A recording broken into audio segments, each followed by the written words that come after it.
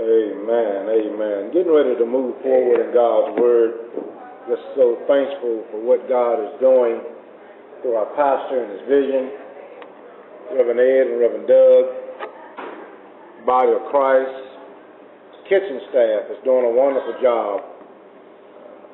Head cook, Mother Brown, is out due to illness. I understand she was in a car accident.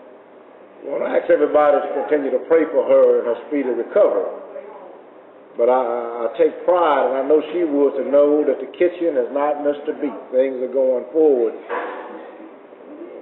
Miss B and Mary and others in the kitchen have continued in her honor to provide a good, hot, wholesome meal each and every day.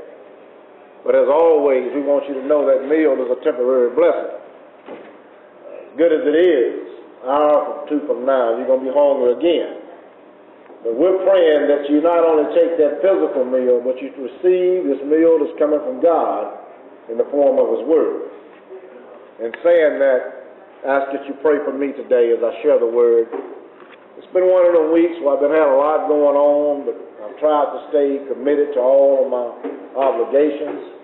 The downside of it, I spent my time praying with God and in meditation, but haven't had enough time to dedicate to study of the Word. So just really praying that the Lord will lead me the way He wants to lead me, that I will say it exactly the way He wants to say it, that I will decrease and God will increase.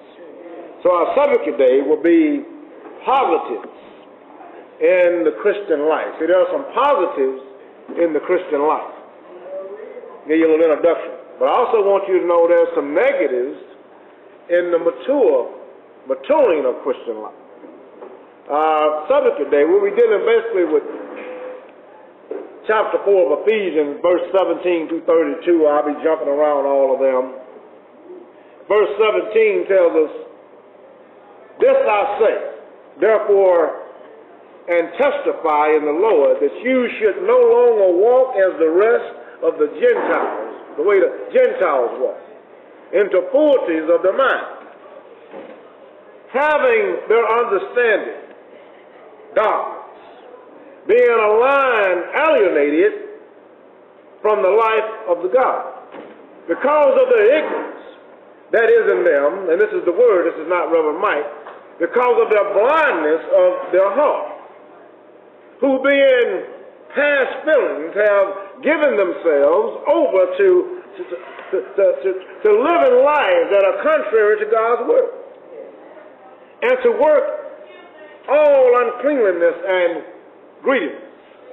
See, we shouldn't walk as the Gentiles. No. There was a time when we was of the world, but when you accept Christ in your life, it should be something different about you. There should be a different walk about you. That don't mean you're perfect, but people should be able to look at you and see Christ in you. "Let not the sun go down on your wrath." Verse 26 tells us, "Be angry and do not sin. Do not let the sun go down on your wrath, nor give place to the devil." Christian folks get mad sometimes. People do things to us to upset us. And for a moment, that earthly side might try to kick in. But that's when the spiritual side, if you really trust it, it's supposed to have more power than the earthly side. And something in you supposed to do exactly what I saw Brother Walter and Sister B do this morning. And they was having fun. But at one moment they got a little tense. That's the earthly side. Then the Holy Spirit side came in, and she smiled at Walter, and Walter smiled at her, and they got up and went and embraced each other. That's what you see Christian folks doing. We're not perfect. There's a lot going on in this ministry. I want you to know, this body of Christ, we got all type of folks, me included, personalities, things going on in your household that affect in the house of God, and the world hidden on you. So sometimes we come in here with little attitudes and little clicks and little things going on, but you need to see God working in us too. That's what I love about it. I can look at everybody in this body of Christ and tell you how honestly see God working with this ministry through our pastor, making a difference in sharing this word in us, and there's a difference in our lives. I heard Walter say the other day, now, if that was the old me, I would have handled it completely different. I'm not picking on him to make him look bad. I'm picking on him to show God is in him. See, there are things you want to do on the earthly side, but when you got the Spirit in you, it stops you from doing them earthly things. Amen. Let him that stole steal no more. The Bible makes it plain in 28. Ephesians. It said, let him who stole steal no longer, but rather let him labor, working with his hands what is good. There was a time, I think all of us can say, we had some quick fingers and quick hands, and we did some things we shouldn't have done. But when you come into the calling, accepting Lord as your Savior, your conscience ought to get on you sometimes. And them thoughts you have that's rumbling on, that Holy Spirit is telling you, do what's right. Just do what's right. Let no corrupt communication proceed out of your mouth. Grieve not the Holy Spirit of God. Has the Holy Spirit used these in your life? And that's an exact example. That's why I used them two individuals in our ministry. That was fresh today. Christian folk make mistakes. But there are some positive sides to being a Christian. When you make mistakes, that Holy Spirit is still talking to you. And sometimes, and if you really believe it, and most of the time, that Holy Spirit is going to win out. You're going to check yourself before you wreck yourself. And we're all guilty of that. And I love it when you see something happening and you would know that it's nothing but God. Man, I got some stuff in me. I'm going to tell you, I learned something. Me, Deacon MIDDLEBROOKS, Reverend Ed, Reverend Doug, the pastor went on a retreat, spiritual retreat, first one I was able to attend, and man, they did some teaching on the doctrine there, but one stuck real close to me. I'm going to make this plain. I don't want to mess it up. Reverend Paul was preaching and said how sometimes at home things get a little tough. And he get out of pocket too, being a preacher. Maybe his wife want to get him right, and she calls it set you free. There's something about that earthly side. When folks get on your nerve, you want to set them free. And I ain't talking about setting them free in no good way. She going to let you have it. She going to speak her mind. She going to bless you out. And it's going to be some short little words in there. But when you're saved, when God is really in you, it's not our job to set them free. Our job is to freely share the Word of God. Freely share that we've been saved and we changed, and we may have handled it a different way at one time, but right now God is telling me to tell you, brother or sister, I'm going to pray for you now. And I'm asking that you pray for me. As Reverend Ed makes it so plain, but God on my side. Lord, I'll be telling you something totally different. I'm telling you. But when God is in you, you ain't trying to set folks free. You ain't trying to run folks off. You're trying to freely share God's Word with them. You're trying to freely let your life be a testimony that He's taking me from this place to that place. I don't walk like I used to walk. I'm letting the Lord lead. There are some positive things to being a Christian, and you see them every day. Sometimes we look over them because we're looking through earthly eyes. All we see is the negatives. But when you look through godly eyes, it's easy to see the positiveness of what God is doing through each and every one of us. Be renewed in the spirit of your mind. Verse 23 makes it plain. And be renewed in the spirit of your mind, and that you put on the new man, which was created according to God, in true righteousness and holiness. See, when you're truly a servant of God, a prisoner of God, when you truly committed your life to serving Him and living for Him, you are a new man. You are a new woman. The old side has died away.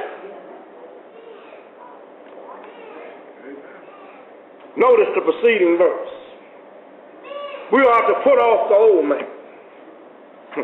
put off that old man. That's hard to do sometimes. You let the world get in the way. But through God, anything is possible. Verse 22 tells us that you put off concerning your former conduct the old man, which grows corrupt according to the deceitful lust of the flesh. Setting somebody free, telling them off, cussing them out ain't nothing but pleasing your flesh. That ain't fixing the problem at all. It makes you feel good, but it does nothing to advance the kingdom of God. Our job is to freely share the good news that Jesus is real. You might want to let them know in that now, if the Lord wasn't in me. And there was a time old Rev.Mike used to box a little bit, and man, I tell you, I had a good hook. And I can tell you today, I heard Rev. Man say he's working on it. Spiritually, I want to be able to say I can turn the other cheek, but if you swing on me, I'm going to tell you, you might want to duck. Because I got some things in me that the Lord is still working on. But I promise you, if you catch that love coming from me, I'm going to pray for you as soon as I hit you. So there's still growth. Now, I'm trying to be fun with this, but I want to make it plain. We as Christian folks have to understand that we're going to be challenged in this world every day. Every day. Are you being a phony? Or are you really one who's trusting God? Are you going to be able to allow somebody to talk about you and lie on you and make up stuff about you and still love on them? And still say, brother and sister, I'm going to pray for you. Oh, yeah, it hurt a little bit. It hurts a little bit, but I know somebody who paid a greater price than anything that I can go through or you can go through, and that's Jesus. Right. He had committed no sin, guilty of nothing.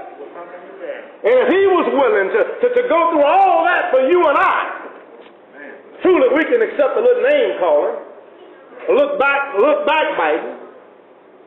We ain't going to get caught up over no few biscuits and bread. You ain't going to let somebody owe you $2, $3 and that take you all out of your Christian spirit. Some point you want to say, them $2 ain't worth nothing no way. Probably wasn't for me. God has something better planned for me. Through the works of the flesh. Galatians 5:19 and 21 tells us what that flesh should do to us.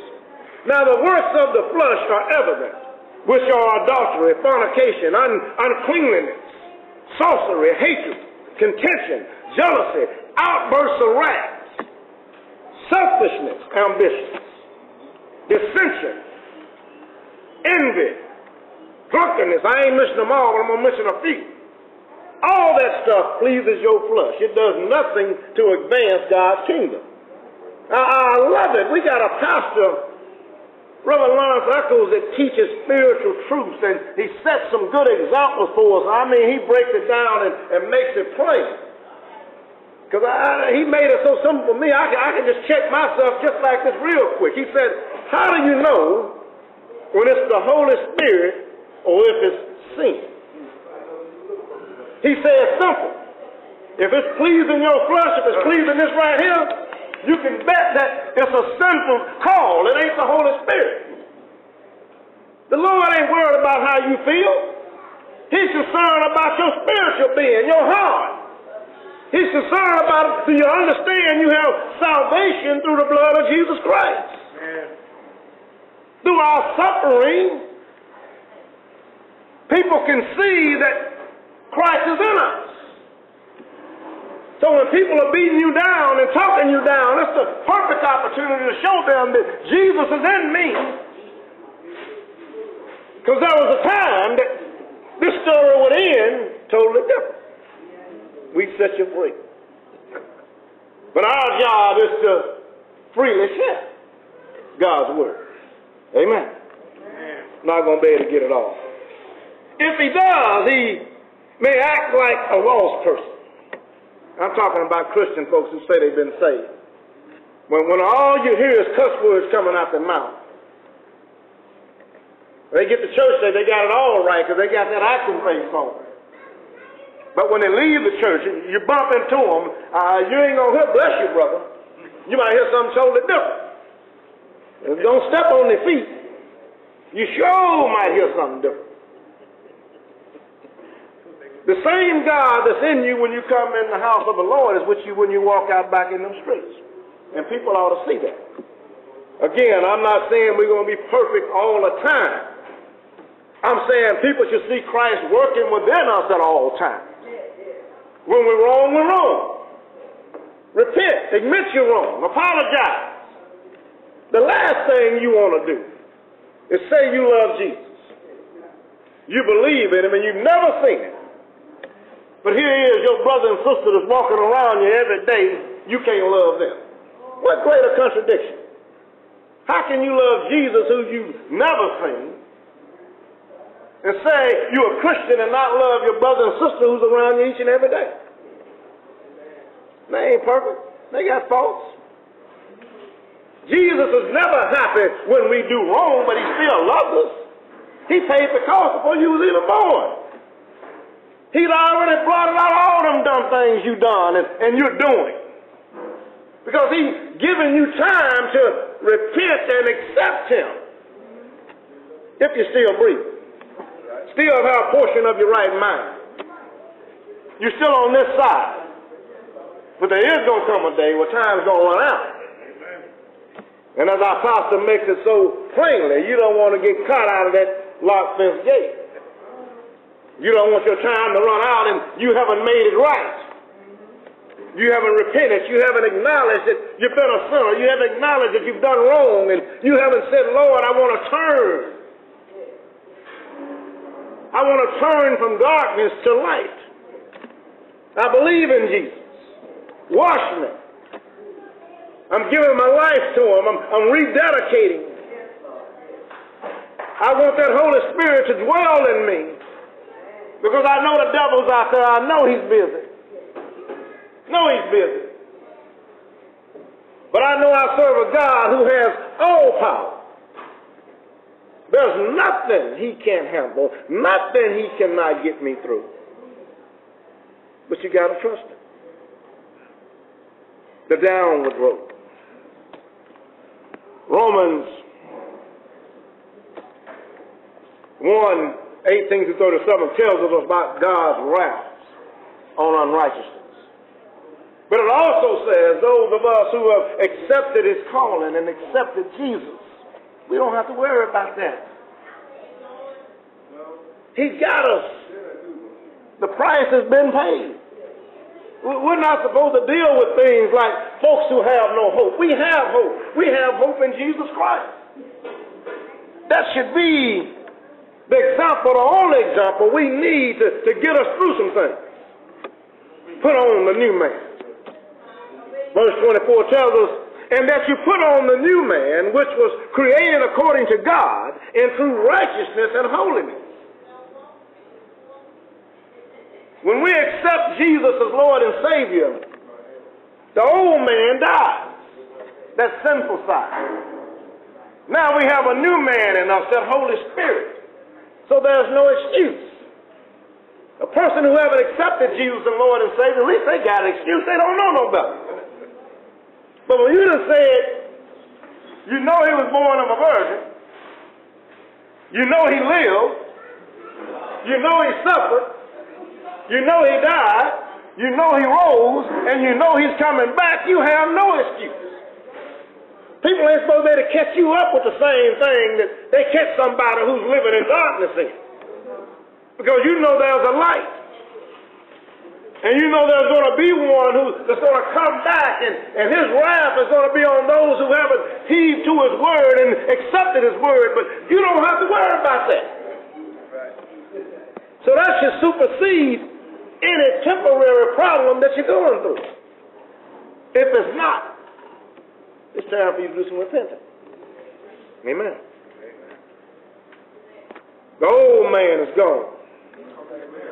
The new man also has the Holy Spirit residing in him. This places unlimited power at his disposal for victory. Victory is ours. The cost has been paid. The captives have been set free. We've been freed from the bondage of sin. So you're supposed to have some victories. Now, if you're having problems every day, bad attitude. Every day. You mad at the same person for something they did 15 years ago. You can't remember what you're mad about. I just don't like it. It's time for you to repent. They ain't the problem. The problem's right here. That's right. The problem's right here. You got to check yourself. Because you're supposed to be looking at them as God's children as well. He accepted you with your flaws. That means he's accepting them with their flaws. He still loves them. He has actually become a partaker of divine nature. When you're Christian, when you accepted Jesus, you are a partaker of him. Jesus is in you. The Lord is in you through the Holy Spirit. Christ abides. Christ is able to live through his body. When you look at Galatians 2:20, it tells us, I have been crucified with Christ. It is no longer I who lives, but Christ who lives in me. And the life which I now live in the flesh, I live by faith in the Son of God, who loved me and gave himself for me. We should be able to look somebody in the eye and say, we know Jesus died for us. It's personal. Personal. He made it personal. You weren't even born yet, but he died for you. He died for you. He'd already paid the cost for all them stupid mistakes he knew you was going to make. All them excuses you made about the mistakes, he already knew about them. But he wasn't concerned about the law, the Mosaic law. He was concerned about your faith and believing in Jesus. We couldn't make it if it was based on the law. We got too much sin in us. Man has a sinful nature because of that first Adam. We're only made clean through that second Adam, Jesus Christ, and the blood he shed it on Calvary. Hey, Brother Brown. Amen. Praying for you and the wife. That second Adam. He's the one that should pop up in you when the world is charging against you. He's the one that's protecting you. He's the one that's showing you a way out of no way. Labor so that you can give to those in need. See, we shouldn't be stealing anymore. We shouldn't be grabbing. We should be laboring. We are co-laborers of this body of Christ. People should see us working. Not that we're trying to buy our way into heaven, but we're working to serve the body of Christ to help grow the kingdom of God. We're part of the kingdom agenda. Those who profess to love Jesus realize we're supposed to be laborers. Our job is to serve. That's what you see going on in the kitchen. That's what you see Brother Jerry and Brother Walter mopping and sweeping and cleaning, and Deacon Middlebrooks and myself and others going out to the pantry, and the Reverend and the associates here in the church every day being here to help fulfill your physical needs and your spiritual needs. We're laboring. Laboring. Now, I don't want to tell you where my hand's been because you probably never want to touch them again. And I'm only trying to make a picture for you. All of us got that same problem. If everybody knew everything you've done, they wouldn't want to even touch you. Jesus knows, but he still wants to touch you. As Christians, we should be that way. Our job is to build up a brother and a sister. I heard either Deacon Middlebrooks or Brother Walter say that in devotion. Our job is to build each other up. Love each other, not tear each other down. Oh, I'm not going to be able to get it off. I'm not going to be able to get it off. We do this work because we know that the Lord loved us so much that he gave his only begotten Son, Jesus, who died on the cross for us. We know that in 3 days he rose. We know that because there was witnesses, Mary Magdalene, some of the apostles. Even when he reappeared to them Later in the upper room, there was some of the apostles still in fear of what was going on around them in Jerusalem and all the politics, and they just didn't want to believe that Jesus has left them because they thought he was a solution to the earthly problems, the political side. They didn't truly understand that he didn't come to save them from politics. He came to save their soul. So he showed back up 8 days later with all of them present. Told Thomas, touch my hands, feel the hole. Touch my side, see where they stabbed me at, pierced me at.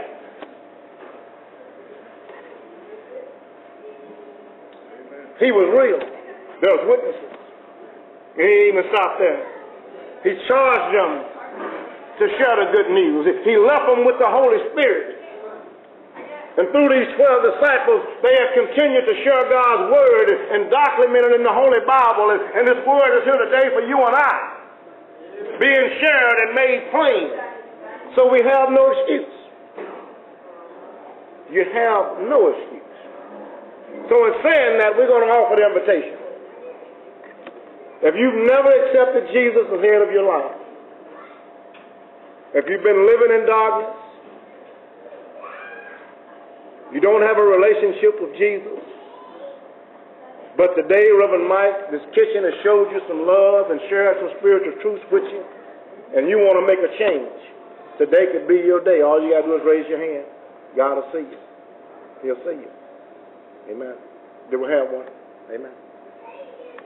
Amen. Well, maybe you're saved, and I thank God that everybody in here is saved based on no one raised their hand. And you've accepted it. But you're also willing that you hadn't got it all right lately, that the world has kind of tugged on you, and sometimes that fleshly side won over instead of the spiritual side. But today you want to be renewed in your spiritual hope and your bigger back. You want your heart to burn because Jesus is working on you. All you got to do is raise your hand. He'll see you.